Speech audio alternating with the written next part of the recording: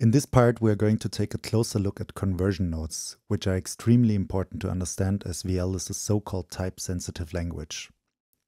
You always have to take care of the data types when connecting nodes because it is only possible to create links between pins that have the same data type. Pretty often you will be in situations in which you need to convert between data types, for example, convert an integer into a float or the other way around, or to combine numbers to vectors or print a number as a string and so on. I would like to show you on a very theoretical level how to convert between the basic data types that we have been looking at so far and equip you with the most common techniques for type conversion. We will start by converting between booleans, integers and floats, and here's one rule of thumb: the conversion of types happens automatically when no information gets lost. Therefore, it is easy to connect a boolean, for example a toggle, to an integer or to a float. We can always simply make a link between these pins and the type conversion will be done automatically for us. The other way around though, going from numbers to a boolean or from a float to an integer is trickier, because we have to decide which information of the data we want to sacrifice. As you can see, we cannot make a connection between these two I/O boxes, and we have to insert a node in between to make the type conversion. So you can simply round the float with one of the rounding nodes, for example a floor, which will return the number without the fractional part as an integer. To generate a boolean from an integer or a float, we can make use of comparison nodes, most likely the equal to operator or is odd.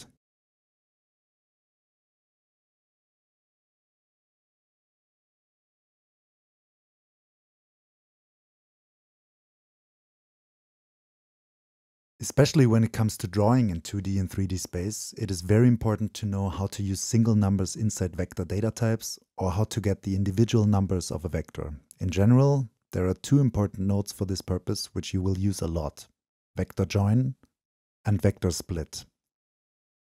When selecting one of both in the node browser, you are asked which vector you want to split, and you need to pick the right one depending on your situation. All of them have individual floats as inputs and will output the corresponding vector. To retrieve the individual positions of vectors, use the split operation, which will return the individual floats inside a vector.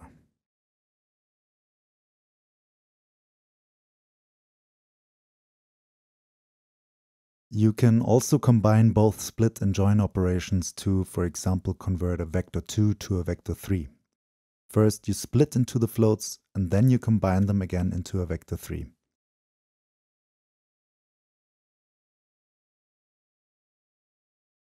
To combine a single value and a vector 2 to a vector 3, there's also a shortcut, which are these XYZ nodes. In this case, the lowercase character is the position that will be inserted in the output vector.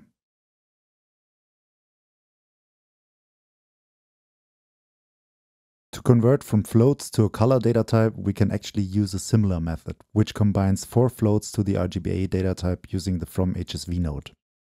As already explained in the chapter about I/O boxes, colors in VL are mostly made up from floats between 0 and 1 for the hue, saturation, value, and alpha, which are also the inputs of the fromHSV node.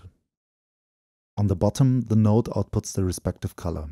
Like this, it is now easy to implement a color that is animating through the whole spectrum, as the value for the hue is constantly cycling in the range between 0 and 1 and can be driven by the phase output of an LFO, which is also a float.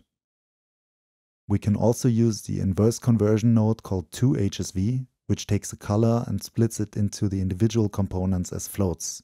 Therefore, the values for hue, saturation, value, and alpha. We can also generate colors from strings and convert back, for example using the nodes fromHex and toHex. Here we simply provide a string representing a color as a hex code and can also easily convert back to the hex code representation.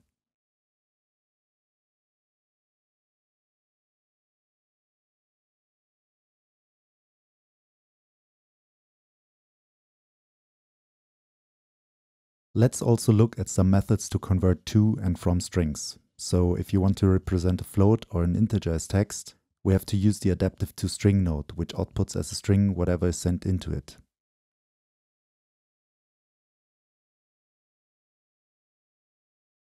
As you can see, this node is removing leading or trailing zeros from the output string. So if you want to include these, you need to use the toString format node.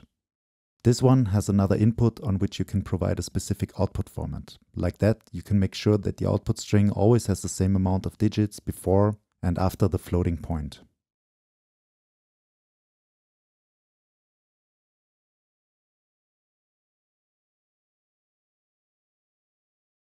Going the other way, from a string to a number, is possible with the adaptive try-parse node.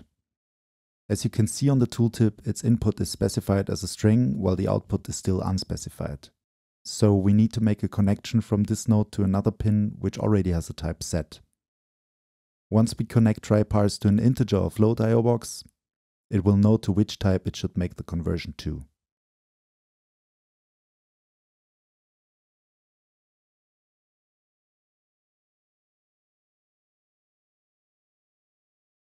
This is a good opportunity to mention that you can also use the toString node to convert from a path to a string. And for explicitly converting a string to a path, you can use a toPath node. You will be using the methods presented in this video over and over, and I would suggest that you come back to this video from time to time, as many errors and problems that you run into while learning VL can often be solved by converting between data types. It should be mentioned here that we are actually only scratching the surface. Data types are all over the place in VL, and I have only introduced you to the very basic ones that VL has built in by default. Every package and every library comes with its own types that range from simple to very complex, and you will be converting, joining, or splitting data all the time. In the next video, we will start exploring the Stride package, which comes with some of these special data types that you will be using to create real-time renderings in 3D.